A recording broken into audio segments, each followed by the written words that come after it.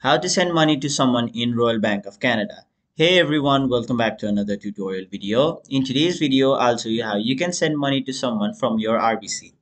So to do that, first of all, open the Royal Bank of Canada's mobile banking app. Now once you've done that, simply log into your account. Now once you're logged in, your home page will look somewhat like this, where you'll have to tap on the Move Money option, which is on the bottom side of the screen. Now you'll be taken to this page where you'll have to tap on the third option, which is Send and Enter e-Transfer. Now you'll be taken to the send money page where first of all you'll have to select from which account you will be sending your money. So simply tap on this drop down arrow right over here. Now select from which account you will be sending your money. For this example, I'll simply choose my checking account. Now once you've done that, select the amount how much you want to send. Now once you've done that, simply tap on the option done. After that, select the recipient.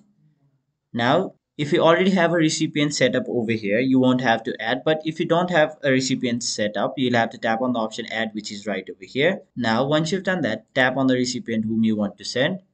And you can choose how you can notify the recipient. You can either notify them by email, SMS, or you can notify them by both. For this example, I'll simply choose email. Now, once you've done that, if you want, you can write a message. But if you don't, you can simply skip this process and finally tap on the option continue.